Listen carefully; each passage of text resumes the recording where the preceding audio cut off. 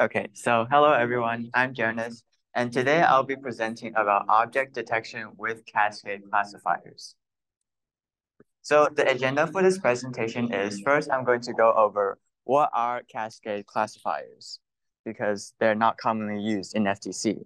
And then I'm going to compare with other methods of object detection, namely TensorFlow and OpenCV-based color detection. And then I'm going to go through the process of how we can actually train a Cascade classifier and finally wrap up with ways that the Cascade classifier can be improved. So what are Cascade classifiers? Well, they're object detectors that work by extracting and selecting features from a set of positive and negative image samples. And they can be an incredibly robust detection method. And there's two types of features that we can extract from these training samples. They're known as hard features or LBP features. So if you look at here, hard features, we have edge features, line features, and 4 rectangle features. So these 3 types are all the features that we can extract from an image. And then there's also 45-degree rotated versions of these features so that we can see like slanted features. So if you look at the face example here, the eyes, we have it as a edge feature because usually the eye region is a bit darker than the region below it. And for the other type of feature is known as LBP, which stands for local binary patterns. And what this is essentially for every pixel, we compare it with the surrounding pixels to see if it is brighter or dimmer. And then we binarize that into zeros and ones, and we add those zeros and ones into one number. And we do this for every pixel in the frame. So how do Cascade classifiers detect an image or detect an object from an image anyways? First, we have the basic concept is we have a sliding box that goes left and right, up and down. And for each of these within this bounding box, we extract the features within the bounding box. And we compare these features with the features that we've gotten from our positive training samples. And usually the features, we pass them through a cascade of classifiers. And usually it's discarded in like the very first stage or in the first couple of stages. But if it makes through every single stage, then it is considered a detection. And we do this sliding box for boxes of different sizes so that we can see objects of different sizes. So how do cascade classifiers compare with other methods of object detection? Well, the cascade classifiers are very rarely used in FTC in comparison to TensorFlow Lite, which is somewhat commonly used, and color thresholding, which is the most popular way of detecting objects in FTC. Part of the reason why color thresholding is so popular is because you only have to do like some like changing of the color thresholds. And well, for TensorFlow Lite and Cascade classifiers, since they're machine learning based, you have to go through a training process. For TensorFlow Lite, the training process is very resource intensive, while in comparison, Cascade classifiers, they're relatively lightweight when it comes to training. You can get a decent model by running it on your local machine overnight. And yeah. So after all that, how do we actually train a Cascade classifier? Well, we need to have OpenCV 3.4.15, and we need this specific version because later versions don't have the necessary applications we need to train the classifier. And the training process can be broken down into 3 main points. The first would be gathering samples, annotating the samples, and then we have to go through the process of actually running the training. So for gathering samples, we need to gather both positive and negative samples. Positive samples are images that have the object fully in frame, like you can see here. The object will be whole and it's fully in this frame. And negative samples, you can just pick like any arbitrary image as long as it doesn't have the object in it. And typically we need thousands or hundreds to thousands of these samples each if we want a very good result. And to really easily get those thousands, hundreds to thousands of images, we can just take a video and then save each frame as an image. And one thing about these samples is we need them to have a variety of backgrounds and orientations. So one thing I found out when I was training mine was that I had a lot of dark backgrounds within my samples. So sometimes the classifier wouldn't be able to see the object if it was behind a very light background. Another thing is we need the variety of orientations. So it is because the sliding box I talked about earlier, it's not rotated in any way, it's only scaled. So it can only see the object if it's upright, if you don't include slanted versions in your training samples. So for the trainer to actually know where the object is within the positive training sample, we need to tell it where it is in the format of a bounding box. So we tell it the XY coordinate of the top left corner of the bounding box, and then we tell it the width and height. One thing to note is in OpenCV, the coordinate frame goes from positive Y goes from top to bottom, which is a bit different from like regular coordinates. And for negative samples, it's relatively easy. We just need a file with the path to each of our negative samples. For the positive training samples, there's two ways we can get get the annotation file. The first way is we can manually mark it with OpenCV annotation tool. Within this tool, you have to like manually drag the bounding box, or you could just write a script to automatically do it with the bounding box that you would get from like color segmentation. And with this, you can easily get hundreds to thousands of samples relatively easily. So how do you actually run the training?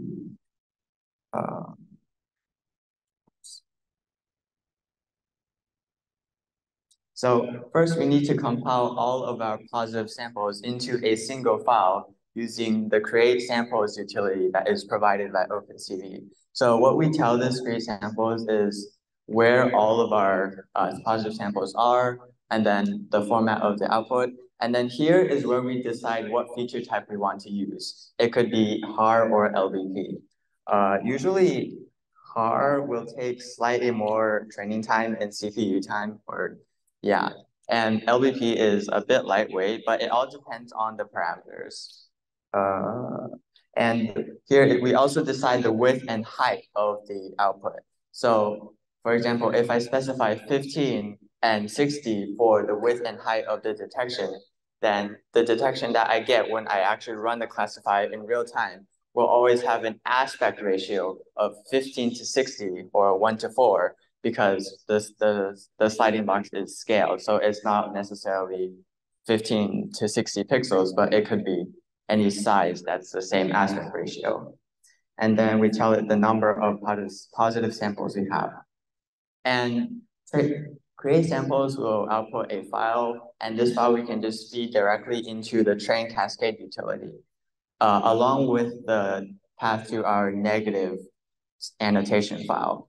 And here for train cascade, our width, height, and feature type have to be the exact same as the width, height, and feature type that we gave to create samples.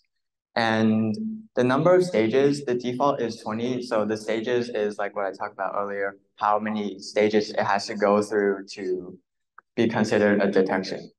The default of 20, it'll generally take like half a day to finish training if you leave it running on your computer. And if you increase it, you might get better results, but the training time increases exponentially. And for number of positive samples, you do have to tell that to train cascade. But another thing is, train cascade will always consume slightly more than the number of positive samples you give it. So for example, if I had 1,000 samples and I gave train cascade 1,000 samples, it might consume like 1,050, and I don't have 1,050 positive samples. So it'll give me an error. So the way we can fix this is just give the number of positive as like 85 or 90% of the true number of positive samples. So in my case, if I had 1,000, then I will give it 900. And when it goes over that number, say it consumes 950, and it won't give me an error. So after you run the train cascade and you wait until it finishes, it'll give you an output file, usually an XML file. And to use this XML file in your FTC code, first we need to connect the control hub to a laptop or a computer with USB-C. And then we need to drag the XML file into the internal storage of the control hub. And usually it starts, and to access it in code, the path for the control hub, the root is /SD card, and then the path to your file. And you can see here in code, we just create a Cascade Classifier object with that name. And then in each frame, we call detect multiscale, which is that sliding box that I talked about earlier. And then that'll give us a list of detections for it, which is in the format of a list of rectangles. So here's some tests that I did with the Cascade Classifier. And you'll notice that there's 3 colors of bounding boxes. The red means that it was filtered out. Green means that it's considered a detection. And blue means that it is, the code thinks that it is the closest pole based on, just completely based on area. And you'll notice that sometimes the Cascade Classifier will give us a nested detection. Like if you can look here, sometimes there's multiple rectangles within the same rectangle. And we can fix that by just taking the biggest rectangle that surrounds it. So if we have a smaller rectangle that's completely overlapping with a bigger rectangle, then we can just throw out the smaller rectangle. And another thing is, sometimes it'll detect features that are similar to the objects, but since the Cascade Classifier only operates on grayscale images, because in the last slide, when we give the frame to the detect multiscale, we have to convert it to grayscale first. So it won't take color into consideration at all. So what we can do is we can take color into consideration after we get our rectangles. So how do we improve the classifier? Well, first off, we can just train with more samples and especially with more background variety, because when I was training mine, I had a lot of dark backgrounds, which led to it not seeing some of the poles that have a light background. And also, you can see here, when we tilt the pole, it does not see it because I haven't included like a lot of tilted samples within my training samples. And we can also train it using cloud computing, which will give us really fast training speeds. You can probably like get a really good model within 2 hours if you use like a cloud computing tool. And next, I'm going to talk about just improving the actual result given by the Cascade Classifier by retrieving the external bounding box and doing color verification.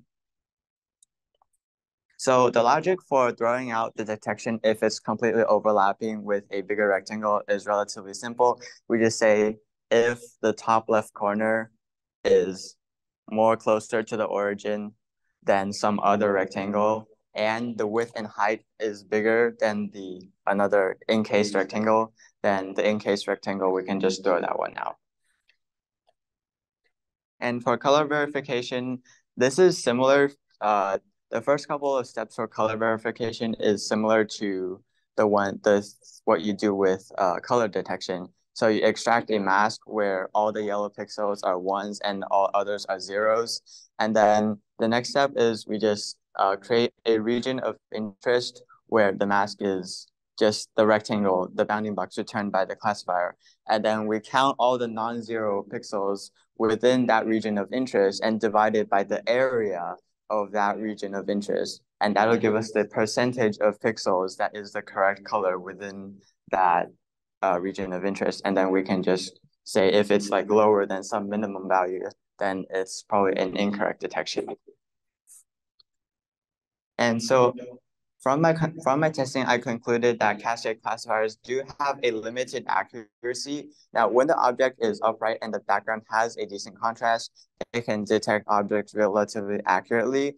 However, if you have like a background where you did not include it in your training samples, or if the object is in a different orientation, then it will impact the accuracy.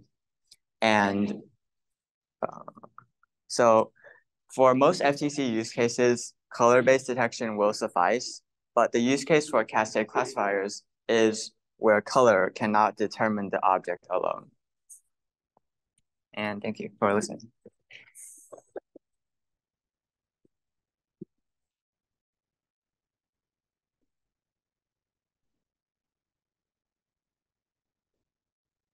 I think there was one question on the Zoom.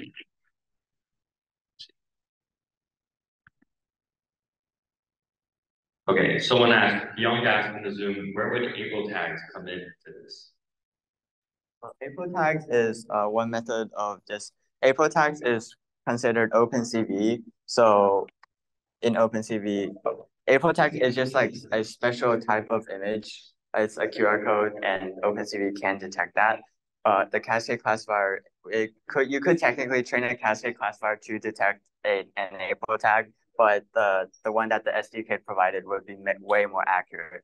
And the one April tag detection, you can only detect April tags, but with Cascade Classifiers, you can detect anything. Does anyone in person have any questions? Oh.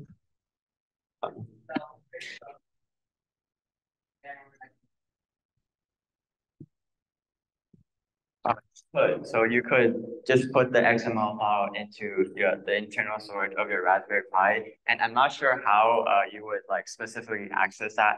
You would probably have to install OpenCV onto the Raspberry Pi you're using, but it would definitely work. Yes. Any other questions? Oh.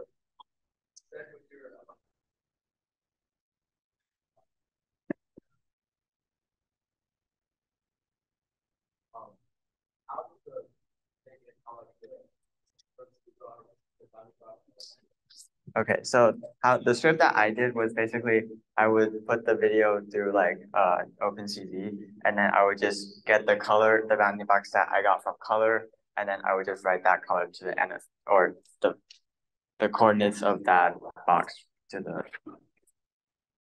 file.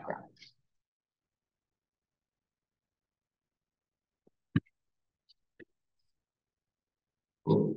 We have no more questions. I think we'll move on to the next presentation. Thank you, Jonas.